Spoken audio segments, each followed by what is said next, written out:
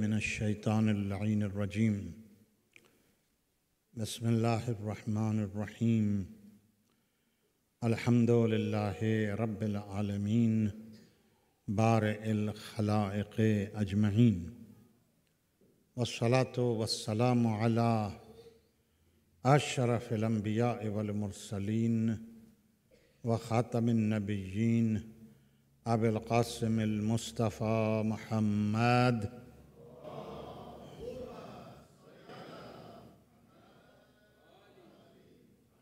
وأهل بيته الطيبين الطاهرين المعصومين المظلومين الغر الميامين الذين أذهب الله عنهم الرجس وطهرهم تطهيرا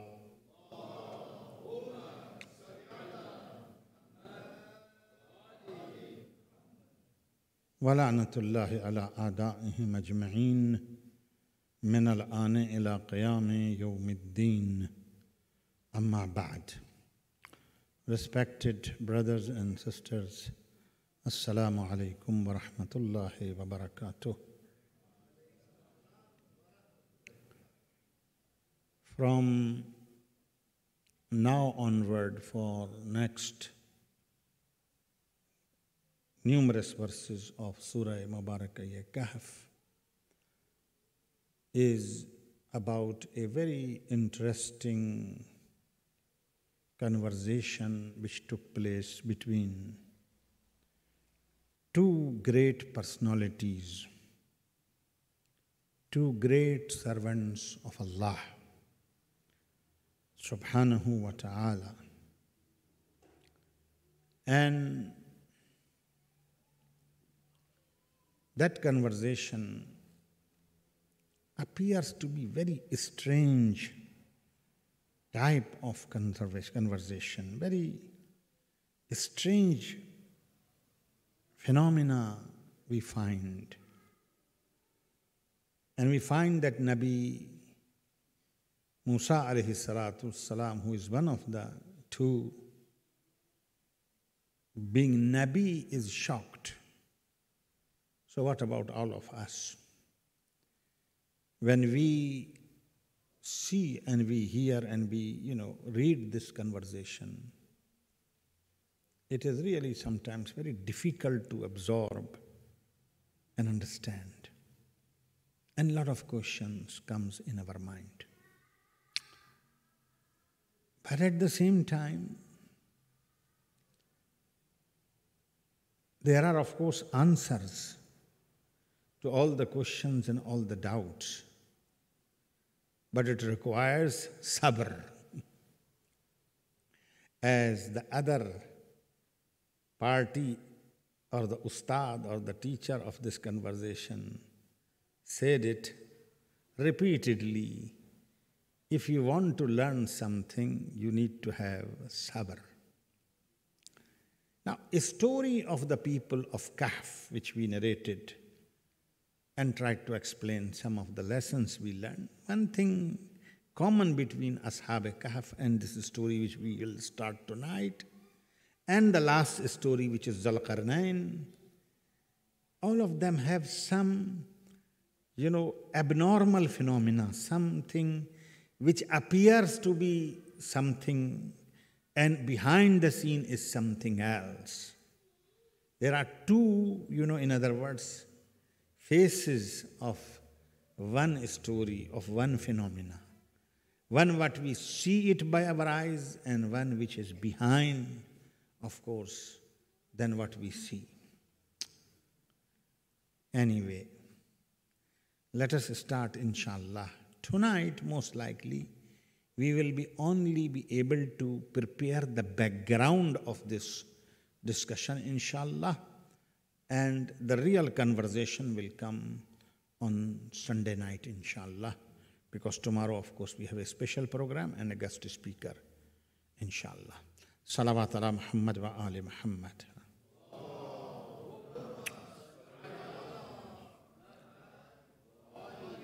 Verse number 61. Bismillahir Rahmanir Rahim.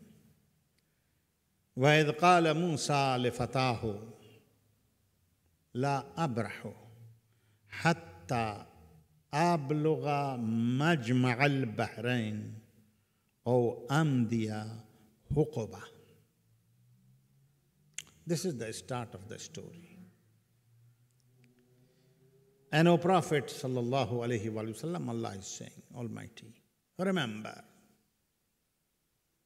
when Musa said to his companion, Fatah means young man. But if you remember in Surah Kahf, in Ashab Kahf story, we said Fatah literally means young man, but not necessarily always young man is regarded Fatah. People with, young spirit and young blood, in other words, even age-wise they are very old. They also, Quran regards them as young, Fatah.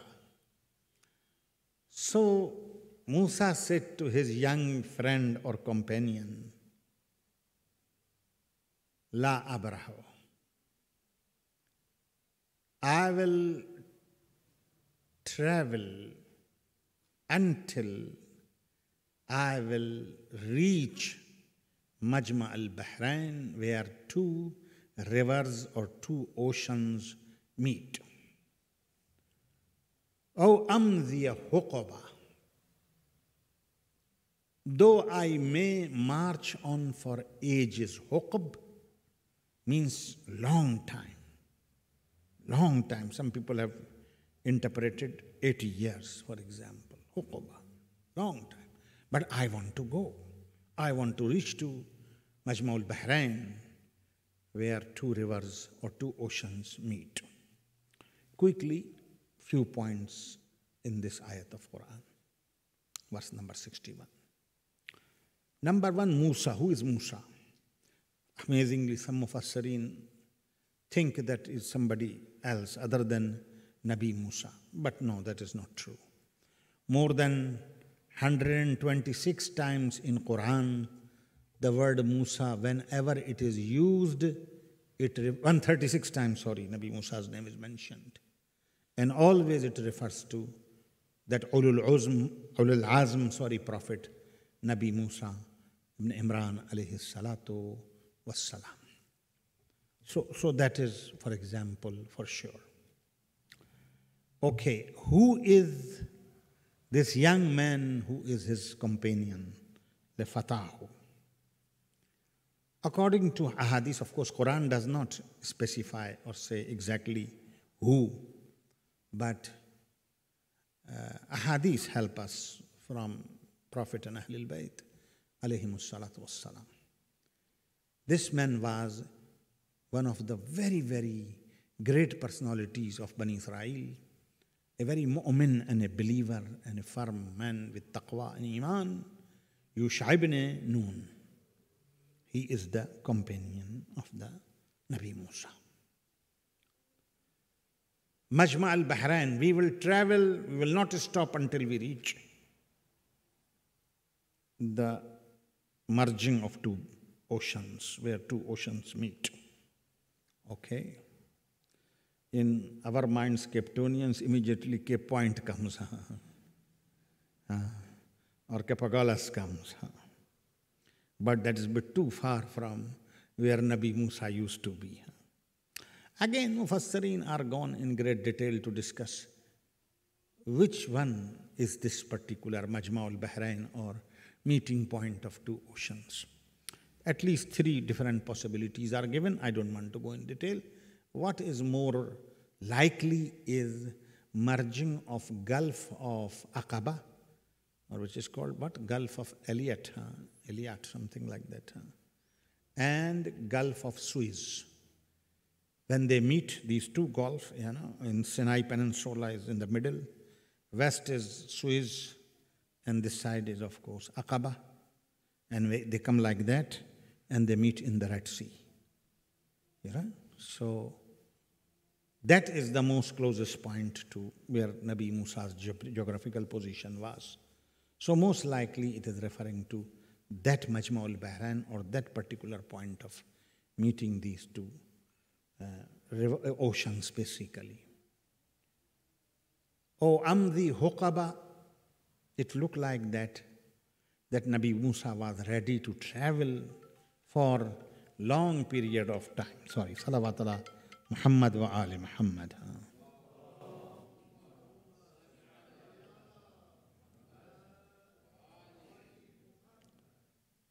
Okay, before we go, let me give you now background of this story.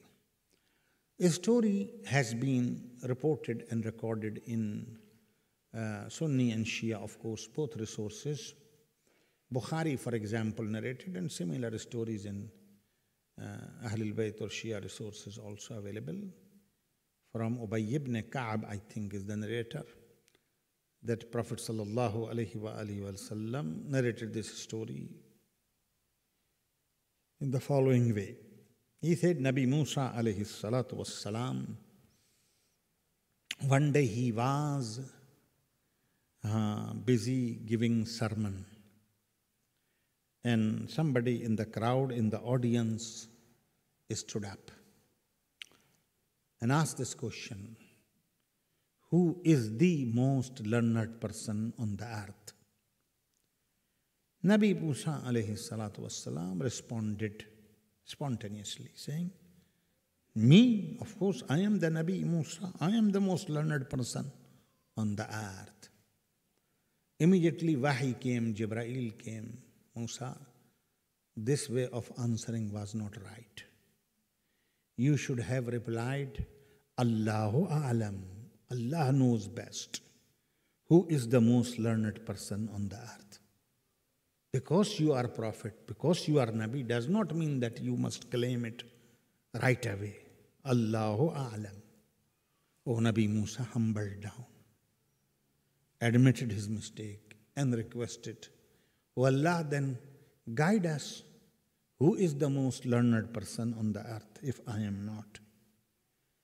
Almighty replied and responded by saying, there is a person by the name of Haider on the earth at the same time like you, same era like you. He is the most learned person. Nabi Musa alayhi salatu wasalam said, Ya Allah, then I should go and look for him. I must be his student. I must benefit from him. I must learn from him. How, where I am going to find? And Almighty Allah subhanahu wa ta'ala replied, you have to travel toward Majma'ul Bahrain. You have to travel toward Majma'ul Bahrain, means where two rivers or two oceans meet. But okay, that's a very big place, Majma'ul Bahrain, huge area, of course, where these two, where to find him? Almighty Allah subhanahu wa ta'ala gave him a sign, indication, that there will be a fish in your basket. That fish will disappear in a very funny way. At that point, when your fish disappears from your basket, that is the point where you will find Nabi, or for example, that great personality, Haider. Nabi Musa decided to, of course, travel, and he took Yusha ibn Nun, this very, as I said, prominent mu'min of Bani Israel, along with him, and decided to travel to look for Haider alayhi salatu wassalam. This is the story. This is the background. فَلَمَّا بَلَغَ مَجْمَعَ بَيْنَهُمَا نَسِيَ حُوتَهُمَا. Allahu Akbar. But when they reached the point where the two rivers meet, two oceans meet, they forgot their fish. Okay, what happened? They are traveling now. Yusha ibn Nun and Nabi Musa are traveling toward Majma'ul Bahrain. Once they reach to the point where Gulf of Aqaba and Gulf of Suez, they meet in the Red Sea. Now they say, okay, we reached, Alhamdulillah. Now Quran says they forgot about the fish. How? Quran itself says, فَاتَّخَذَ سَبِيلَهُ فِي الْبَحْرِ سَرَبًا. they forgot their fish, and it took its way into the sea as if through a tunnel or in a sneaky way. All of a sudden just disappeared like that. Okay. Quran's next verse, which is verse number 62, gives a little bit detail how this story unfolded. فَلَمَّا جَاوَزُوا, when they reached to that Majma'ul Bahrain, to that merging point of two oceans, قَالَ لِفَتَاهُ. Now Musa said to his friend, to his companion, آتنا غداءنا, bring our food. Ghada basically is dinner or supper. Okay, that's another discussion, but let's not go there. Atena ghadana, bring our lunch. We packed lunch with us. We got a fish with us. Bring it. Laqad laqayna min safarina haza nasaba. We have surely fatigued by today's journey. This journey was a tiring journey. Probably it took very long for them to reach to that point. So we are hungry, we are tired. Bring the food, bring the basket. Qala araita iz awayna ila sakharati fa inni nasitul huta wama ansani illa shaitan an azkurahu wattakhaza sabilahu fil bahri ajaba. Now Yusha ibn Nun, his friend, companion, said, when Musa said, okay, bring the fish out, let's have lunch. His friend said to him, oh, I'm sorry. When we took rest, when we took a small break under the rock, at that point, fish disappeared.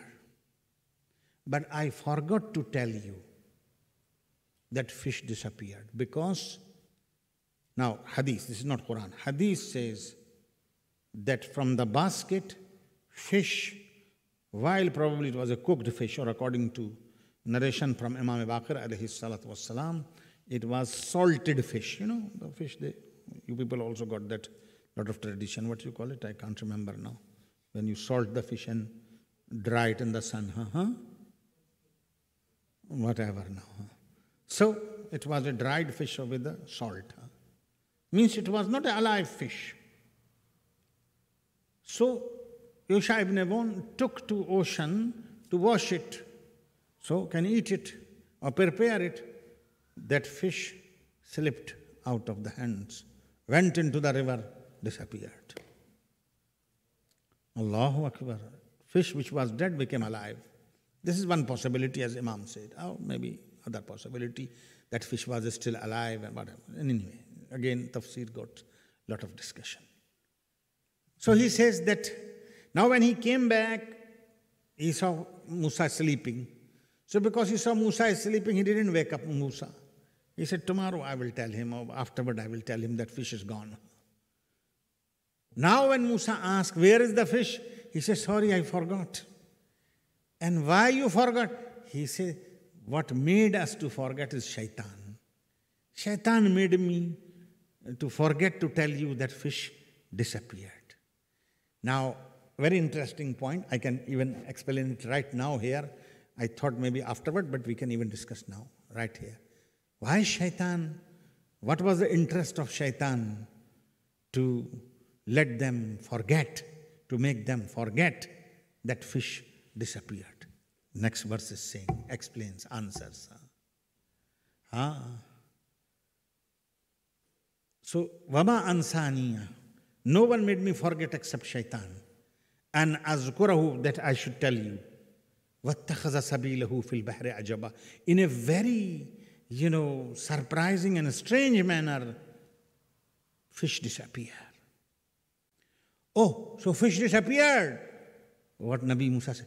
Qala dhalik ma kunna nabghi. Oh, we got our place. Oh, that's what I wanted. That's what we were looking for. Disappearance of fish.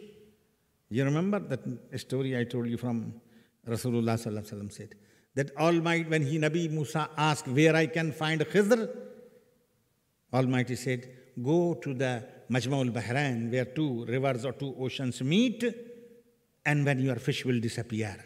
Oh, so Musa said, okay, okay.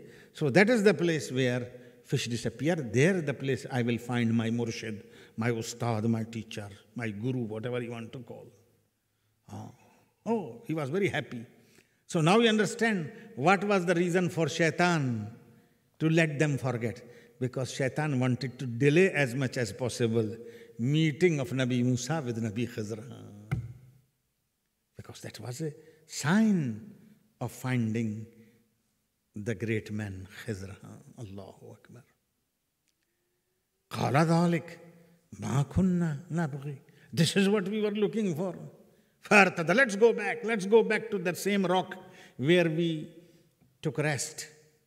Because that is the place we will find our man. That's the place we will find our what we want. فَارْتَدَّ عَلَىٰ آثَارِهِمَا قَصَصًا.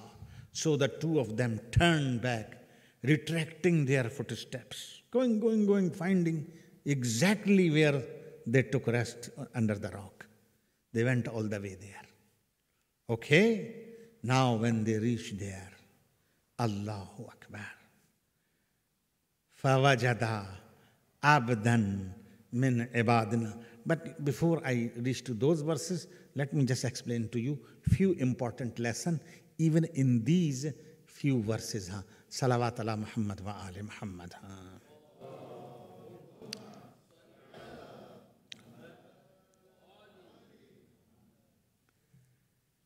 First of all, seeking knowledge. Seeking knowledge is important, is crucial.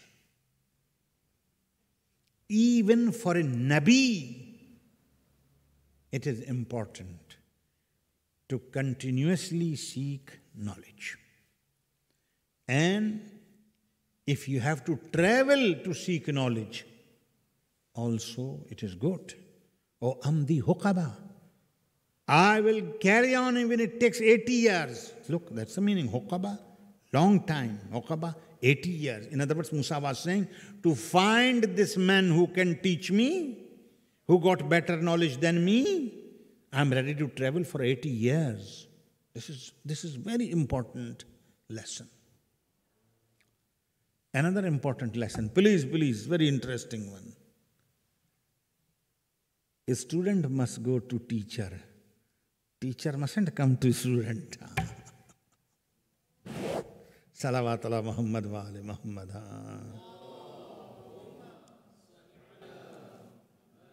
Lot of times, we in our life expect that alim must come and rescue us. We expect, and if he does not come, we get upset. But why you didn't teach? My brother, this is important. The thirsty must go to the well, to the water. Not water should come to the thirsty. Very important, key point. Okay.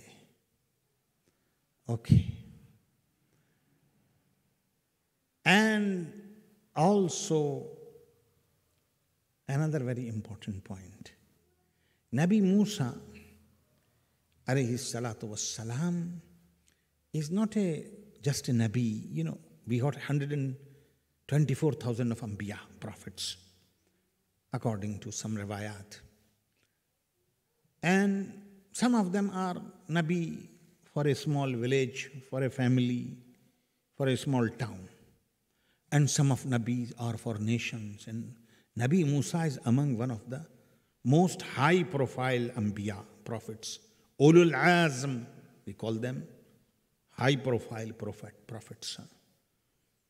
I don't think any prophet's name is mentioned in Quran more than Nabi Musa. 136 times Quran mentions Nabi Musa's name. So Nabi Musa is not just any Nabi or any prophet or anybody. No, very, very high-profile prophet. But these verses, first message right here, we learn that someone of Musa's level and caliber, high profile Nabi and Prophet, but his knowledge is limited. His knowledge is limited. And possibility of progress, of evolution, of going further in knowledge is even Nabi Musa also there. Even in case of Nabi Musa also there. There's no full stop. No, Nabi Musa also. Okay. Salawat ala Muhammad wa ali Muhammad. Verse number 65. Fawajada. Now when they came back to the rock where fish went missing, Fawajada, both of them they found, Abdan min ibadina, Ataynahu rahmatan min indana, Wa'allamnahu min ladunna ilma. Allahu Akbar. So beautiful is this verse to introduce personality of this ustad, personality of this guru, personality of this murshid, personality of this teacher. Allahu Akbar. فَوَجَدْنَا Musa and Yusha ibn Nun, Musa and his companion found Abdan min ibadina, servant from our servants. I'm just explaining to you, beautiful, really, Allahu Akbar. One side is Nabi Musa, Ulul Azm, high profile Nabi, okay, very high level. And there Allah is ordering him to go and be humble in front of another person who is Khizr. But when Allah introduces that high then high, Khizr, how he introduces? Abdan min ibadina, servant from our servants. Very clear message. There's nothing higher status than status of ubudiyat. Abdan min ibadina. What is the first definition, first description of this great man? Abdan min ibadina, servant from our servants. You know, this is very important. To reach to a real level of being servant of Allah is important. That is the highest level. That is the highest level person can reach. I remember there was a very big conference on Nahjul Balagha. Long ago, Imam Rahmatullah or Imam Khomeini Rahmatullah alayhi was still alive, and he gave a message as an opening message to that conference of Nahjul Balagha, the book compiled by Sayyid Razi, the book which has, of course, sermons and letters and short sayings of Imam Ali alayhi salatu wassalam. So Imam Khomeini gave an opening message to that conference on Nahjul Balagha. I remember still. I was a very young student at that time. Imam in that opening statement wrote, nothing, no word can better define Ali than being Abdullah. Nothing can better, no word can better or more precisely define Ali than being Abdullah. Achieving this status of Abd of Allah. Abd of Allah. Maqam ubudiyat. Allahu Akbar. Allahu Akbar. Abdan min ibadina. Ataynahu rahmatan min indana. We have given him a special mercy, of course, from ourselves. Min indana. Ataynahu rahmatan min indana. Amazing emphasis. Min indana. Wa allamnahu min ladunna ilma. And we have taught him min ladunna, against from ourselves, knowledge. Special knowledge. Big knowledge. Ilma nakara. يدل على التعظيم. You know, علمناه من لدنا علما. So three qualities of Nabi Khidr. Number one, abd. Number two, receiver of rahmah. Number three, receiver of ilmul ladunni. Please, abd, I explained to you. What is rahmah? What means that he received he was bestowed upon him rahmah from Allah subhanahu wa ta'ala. Ulama Mufassirin says rahmah means nabuwwat, prophethood.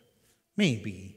Of course, later maybe we'll argue and discuss who was Nabi Khidr. Was he Nabi or not? Most likely, according to our understanding, he was of course Nabi. No doubt about it. But this rahmah, not necessarily referring to his nabuwwat. This rahmah is referring to a very, please listen, please, I need your attention.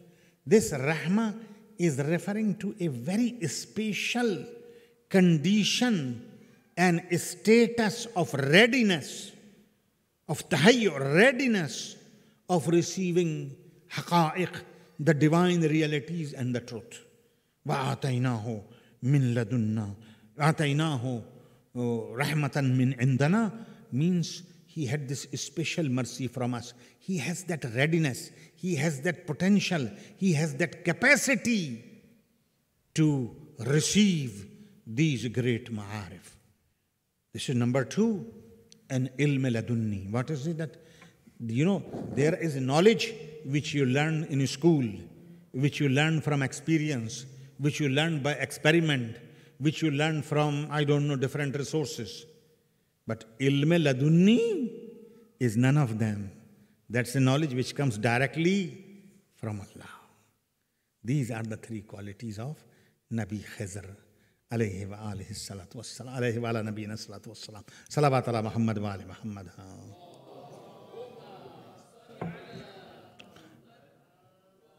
Imam Sadiq alayhi salatu wassalam was asked this question. Yabna Rasulullah, Nabi Musa is Ulul Azm prophet. Khidr, we don't know. But how come Quran says, and it appears that Khidr was more higher than Musa? Imam alayhi salatu wasalam replied, in certain part, Musa was higher. Like in the matters of Sharia, Musa was much more knowledgeable. But in certain knowledge, probably referring to, you know, mystical approach, secrets of world, I don't know what, that was more particular to Nabi Khidr alayhi salatu wassalam. So both of them were very knowledgeable. But the knowledge which Nabi Khidr had is referred to secrets, to ma'arif, which are behind the normal world, behind our eyes and behind the scenes. Okay. This is introduction of Khidr in Quran. Abdan min ibadina, ataynahu rahmatan min indina, wa allamnahu min ladunna ilma. Three qualities. Qala lahu Musa. Now when Musa found his lost, Musa found his murshid, Musa found his, you know, what he was looking, Allahu Akbar. Musa, Nabi, Ulul Azm, everything, how he humbles down. This is all lessons, brothers. This is all dars. This is all, you know, guidance. قال له موسى هل أتبعك على أن تعلمني مما علمت رشد. Musa said to Khidr, may I follow you that you may teach me something of the wisdom that you have been taught. Okay. Mimma ullimta rushda. Wisdom. Again, very clear message. The one which I just now mentioned. Evolution, progress, even in case of Anbiya also possible. They are infallibles. They are much more higher than us. But it does not mean there's a full stop. They don't progress. No, no. They do progress. They do evolve. Only difference is that we in different valley, they are in different valley. Their progress is on a different level. Our progress is on a different level.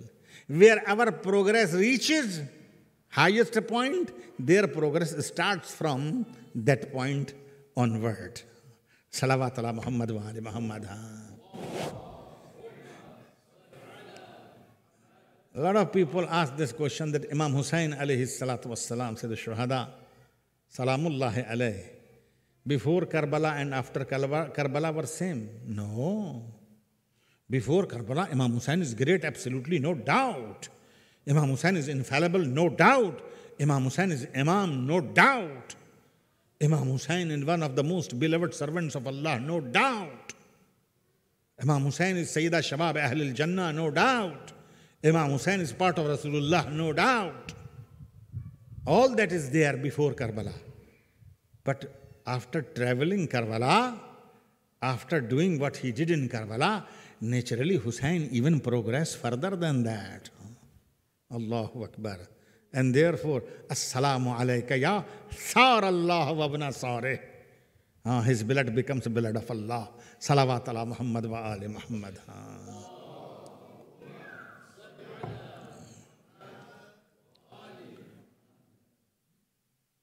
Qala lahu Musa. Adab, manners. Musa does not come and tell him, come teach me now. No, no. There is, can I follow you?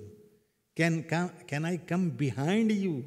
Can I walk behind you? Are you with me? That's how, if you want to learn from Ustad, from a teacher something, you have to be respectful. These two young boys are listening so nicely. I would like to tell them, if you want to learn, you need to be humble. You cannot be rude to your teacher. If you are rude to your teacher, you will never learn. But if you are nice, respectful, humble before your teacher, you will learn. Is it clear? Salawat ala Muhammad wa ali Muhammad.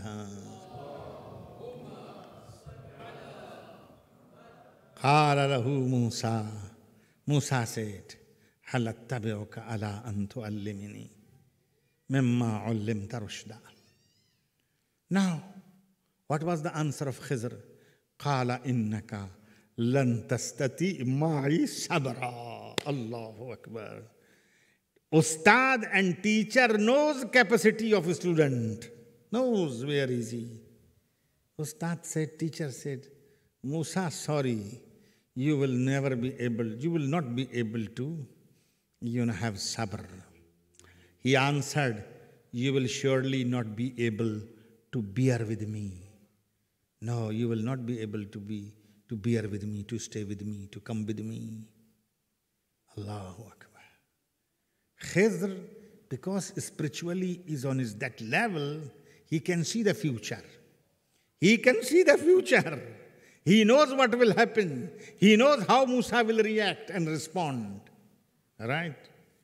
But he said, you will not be able to bear with me. Very important point, very important lesson to learn, brothers, sisters.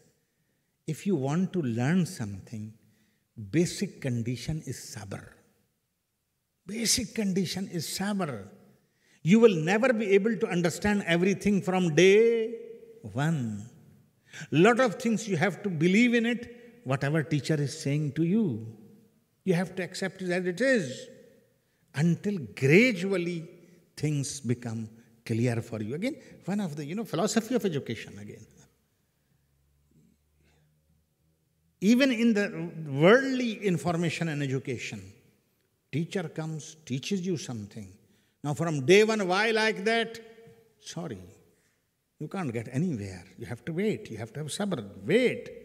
You must evolve. You must reach to a point where you will become capable of understanding. Don't just get upset. Oh, I don't understand, so go to hell. No, I don't want. No. Have sabr. Have patience. Sabr, tolerance is very important condition for educational progress, for educational evolution, for understanding and knowing and growth. Not possible without sabr. There are secrets which are in the hand of teacher. The way you look at the things is something. The way real things are in the background are different. You will immediately, in other words, please listen carefully. This is a very important point. Don't be judgmental. Lesson is, don't be judgmental. Don't quickly reach to conclusion. Don't look only apparent things, the outside things, and decide it is like that. No, hold on. Maybe there's a much more deeper secrets hidden behind. The way things look in front are not exactly what it is in real. قَالَ إِنَّكَ لَن تَسْتَطِيعِ مَعِي صَبْرًا. O Musa, you will surely not be able to bear with me. And this is the explanation which I give you. وَكَيْفَ تَصْبِرُ عَلَى مَا لَمْ تُحِطْ بِهِ خُبْرًا. How you can bear, how you can be tolerant about something you are not aware. You cannot encompass in your knowledge. مَا لَمْ تُحِطْ, which you cannot encompass, which you cannot include in your knowledge. Because your knowledge is limited. And you will see only that thing. You don't understand what's the background and secret. So you will run away. You will run away. You will burst. You will explode. How Musa answered, beautiful. Qala. Musa continued with his humbleness, with his respect, with his manners. Qala satajiduni inshallah sabiran wala a'si laka amra. No, Haider, please, don't reject me. I want to learn. Inshallah, you will find me among those who are patient. And I shall not disobey you in anything. Wala asi laka amra. Amazing. Respect. He didn't say, no, Haider, I will be able to do that. He said, you will, inshallah, find me among the patients. This is respect, this is manner, this is humility. Allahu Akbar. I will not disobey you. I will listen to you. I'm not going to ask you. I will have sabr. With all these promises, what? Haider says, Qala. فَإِن اتَّبَعَتَنِي. So, Haider said, if you followed me, اتَّبَعَتَنِي, you have followed me, you came behind me, فَلَا تَسْأَلْنِي عَنْ شَيْءٍ. Don't ask me anything. حَتَّى أُحْدِثَ لَكَ مِنْهُ ذِكْرًا. Until I myself explain to you, mention to you, explain to you, أُحْدِثَ لَكَ مِنْهُ ذِكْرًا. I will explain what is the reasoning. You're not going to ask, you just look and watch what is happening while you are traveling with me. Allahu Akbar. Until this point, argument went. Salawat ala Muhammad wa ali Muhammad.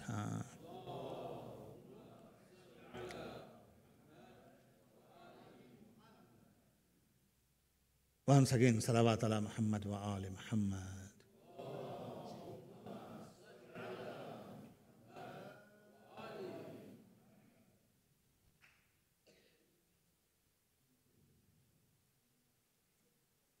From this point onward, now the real journey starts.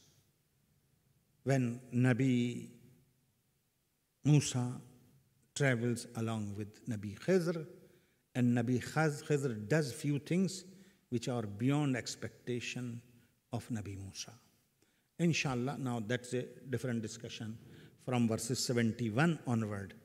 And there is the main discussion where questions come in mind and all those arguments and counter-arguments. Very interesting and very important discussion of Surah Mubarakah Kahf from verses 71 onward, inshallah, on Sunday night. Salawat ala Muhammad wa ali Muhammad.